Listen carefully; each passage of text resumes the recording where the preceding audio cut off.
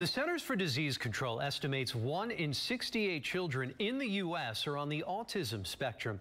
Right now, there are no FDA-approved treatments for the symptoms, which include difficulty with communication. That's why the results of a small clinical trial have grabbed the attention of researchers and families. Health reporter Haley Hernandez explains.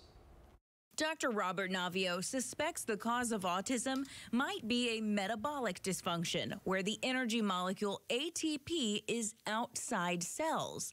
He researched more than 2,000 drugs and found one that might help. That drug was Suramin. Dr. Navio tested one dose in a clinical trial of 10 boys. 5 got the drug. Children began to talk sometimes for the first time in sentences in their life. Boys who got Suramin had autism severity scopes drop from 8.5 to 7, the lowest point on the spectrum. They improved social, language, and fine motor skills and found relief from repetitive motions and fragmented sleep.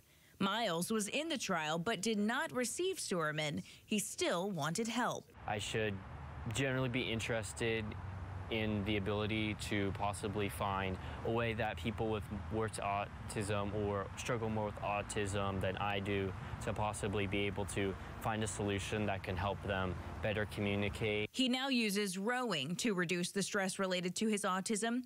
For those who did get the drug, Dr. Navio says most but not all of the effects wore off in 8 weeks. Some children had learned to tie their shoes for the first time, and other children had learned to zip up a jacket.